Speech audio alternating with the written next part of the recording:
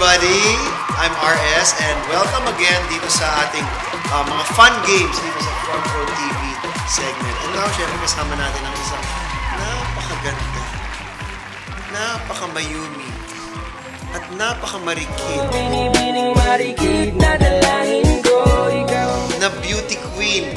Isang LGBT icon na tinitingala naman natin sa kung saan natin nakikita at sobrang ganda. And kasama na rin natin ngayon siya officially sa Frontrow Universe. Ladies and gentlemen, Super Serena Queen of Queens, Francine Garcia. Oh, yes! Ang galing-galing ko talaga! Hi, everyone! Yeah! So, meron tayong gagawin dito sa Frontrow video na fun video.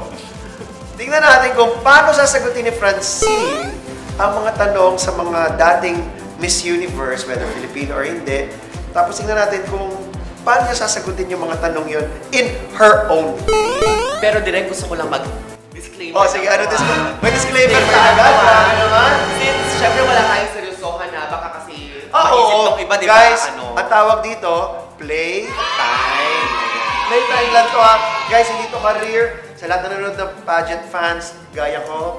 Hello. At dahil dyan, game na direct. Oh, game na. Okay. Eto, tingnan natin. Kunwari ako si Steve Harvey. Okay, this was a question. Noong 1969, Miss Universe Gloria Diaz. Okay. If a man from the moon landed in your hometown, what would you do to entertain him? I think the first thing that I would do to entertain the man from the moon who landed in my hometown is to show him my cell phone and go to the page of Frontrow TV and show him the entertainment videos just like what we're doing right now. Oh! In other words, in-invite niya na mag-Frontrow yung man from the moon.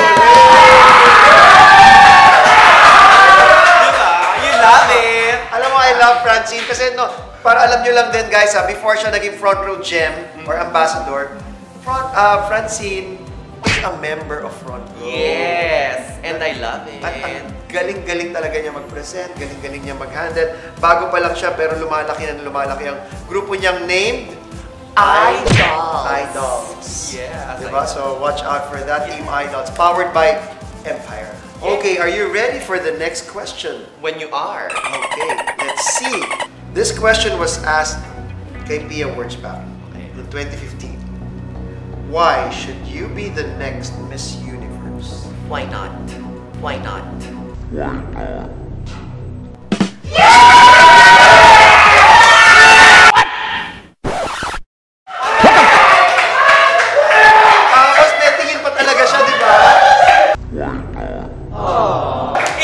Makuha ka sa tingin. Alright! Oh my gosh, last question na oh, wait lang, Francine, Queen Francine. Meron to last question. Pero itong question na to, hindi pa to natatanong sa Miss Universe. Itatanong pa lang to next year. Okay, so kailangan mong kabahan dyan kaya hindi mo alam to. Okay. Kasi hindi mo pa to naririnig. Pero pag nasagot ko ng perfect, alam mo na ha. Wala kang magagawa. Meron kang echo bag. Again, let's try. Okay, ito ang itatanong sa future. Give it to me, baby. Sa future Miss Universe. Okay. Why is Frontrow the business for everyone? I believe, and this is coming from my heart, that Frontrow is a business for everyone because not just heterosexual people and cisgendered men and women has the right to do Frontrow. It is not just actually given for those people, for straight people, but it is given to people who are underprivileged. And I hope next time everyone will be part of Frontrow because Frontrow is a company, as you've said, a company of inclusivity, diversity, and most especially, we are not just a company, we are family. One big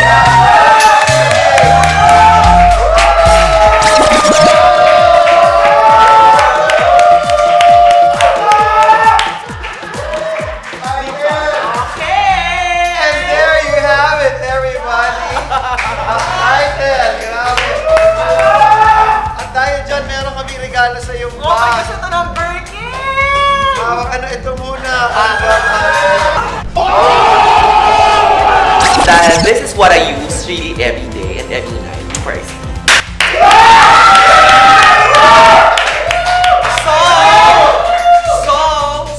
So, we are helping each other. Yes. Because, again, this is not work. This is not a job. This is our business.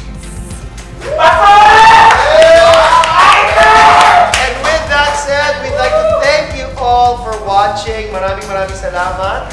Thank you, Francine. Thank you so much, Direct RS, for believing and trusting in me.